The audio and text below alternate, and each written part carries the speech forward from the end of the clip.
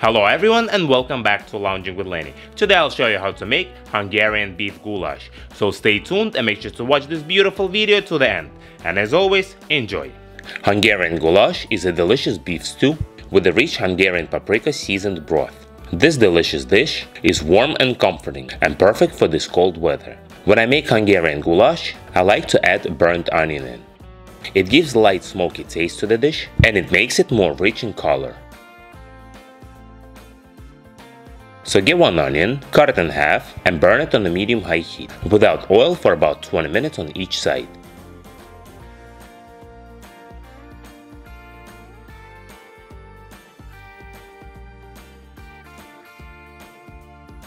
While the onion is on the stove, let's work on the other ingredients. Get one parsnip, peel it, and cut it into large pieces.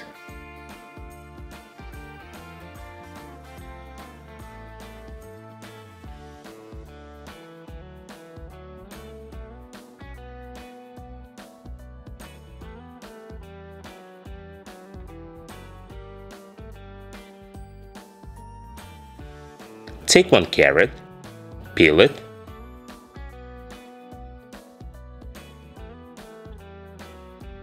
and cut it into the same size as parsnip.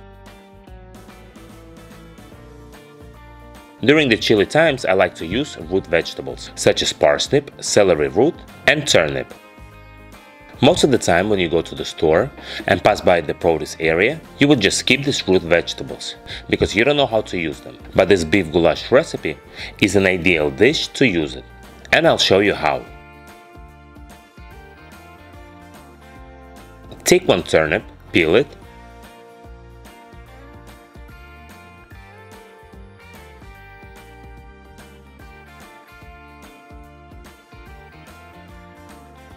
and cut it into large pieces as well.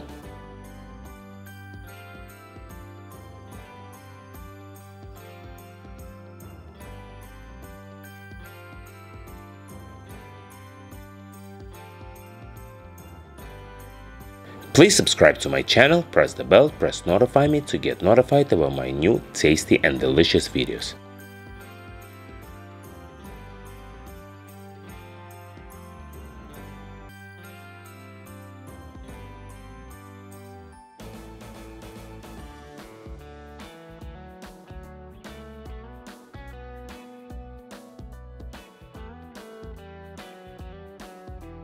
Take one celery root, peel it,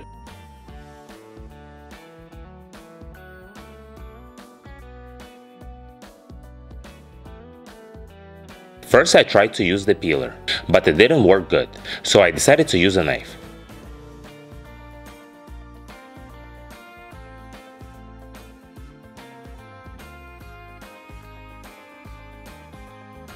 Cut it into large pieces as well.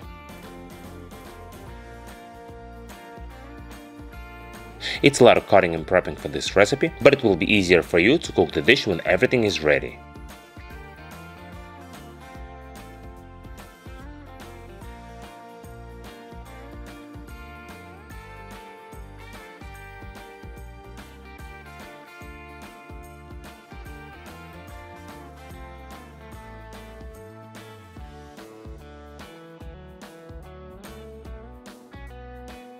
Take 2 Yukon gold potatoes and cut it into large pieces.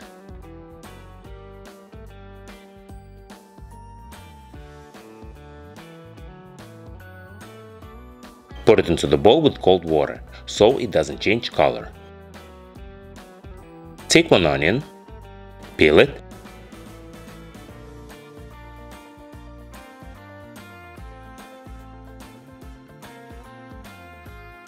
and dice it small.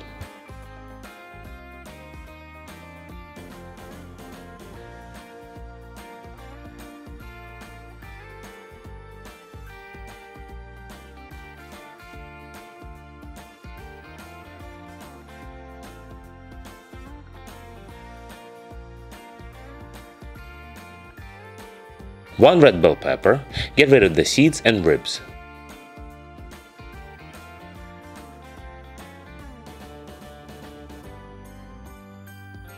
And dice it medium.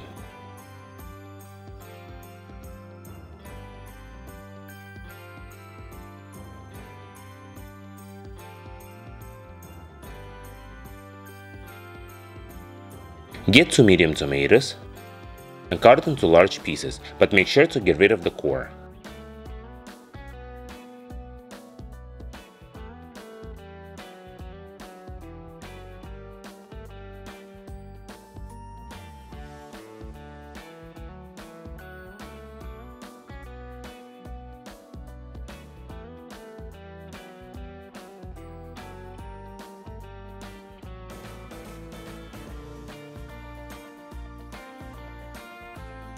Take 4 garlic cloves, smash them with a knife,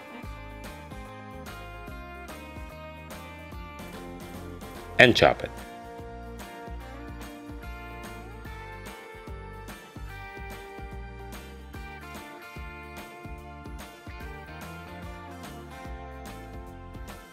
Everything is cut and chopped, and now let's cook it.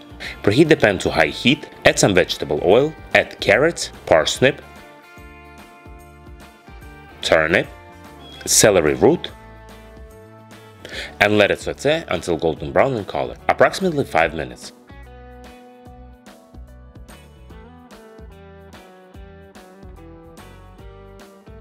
Transfer it into the bowl and put it aside for now.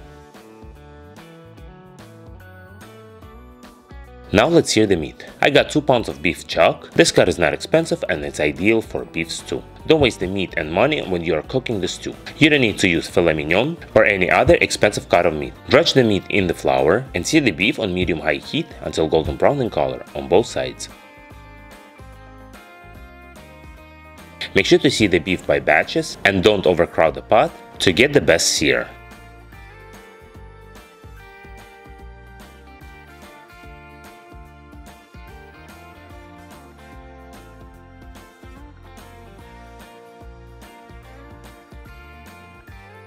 Beef is seared, transfer it into the sheet pan. Don't wash your pot, add onions. Let it saute for about 3 to 4 minutes.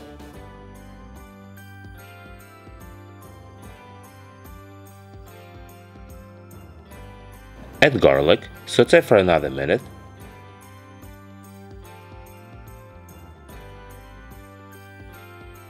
Add half a cup of dry red wine, let it reduce.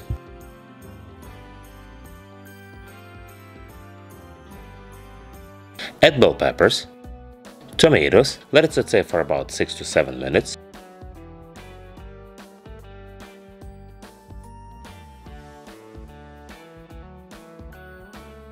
Season it with salt and black pepper.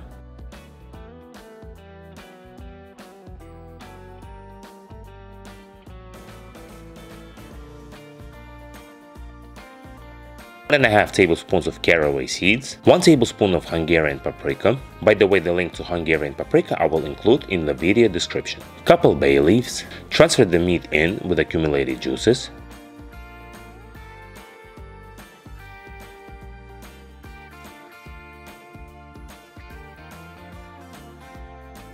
Pour 4 cups of beef stock.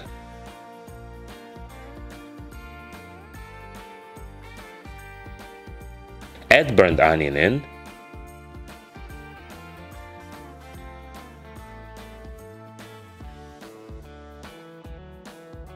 Cover with the lid and cook it for 2 hours on a low heat. 2 hours passed. Transfer the vegetables in.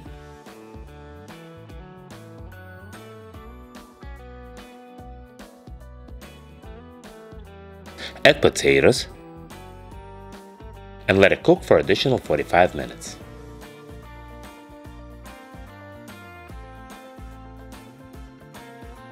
"45 minutes passed, and my Hungarian beef goulash is ready. At the end of the cooking process, I like to get a fork and smash a couple potatoes and vegetables to thicken the goulash naturally.